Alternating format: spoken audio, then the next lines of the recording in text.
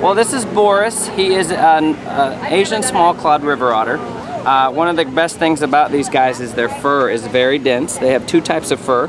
They have the guard hairs on top, and then they have this nice downy fur underneath, and it traps air when they swim, so that when this gets wet, it traps the air underneath and it keeps them nice and warm. One of the other things about these guys is you see the short claws, and then the paws up front are very tactile.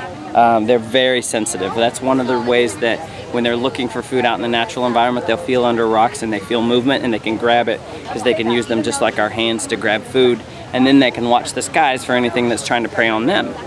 And so another feature is he's got really loose skin. You can see all the skin, it's really loose.